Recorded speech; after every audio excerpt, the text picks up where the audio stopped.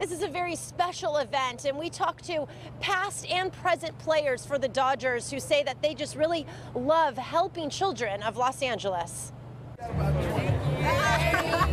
The LA Dodgers' annual Blue Diamond Gala was a huge success.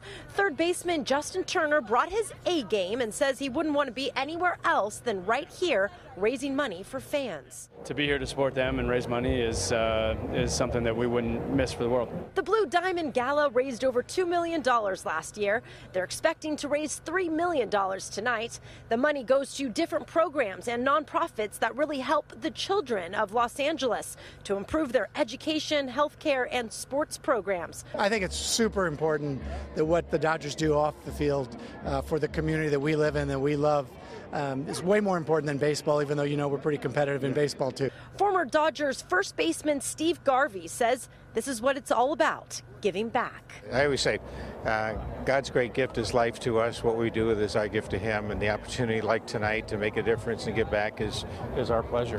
You know, tonight is kind of just a fun night for us to get to come and watch Bruno Mars, honestly, but you know, it's all those other days in between, between the fields, the Dodger Dream Fields, or the different things that the Dodger Foundation's doing in the community. It's just a fun night to highlight all that. Grammy Award-winning musician Bruno Mars took to the stage, and Billie King and Ilana Kloss were both honored for their charitable contributions in Los Angeles. Basically, what we're trying to do is help these young people be champions in life, wherever their journey may take them. In the last 5 years, this gala has raised $25 million.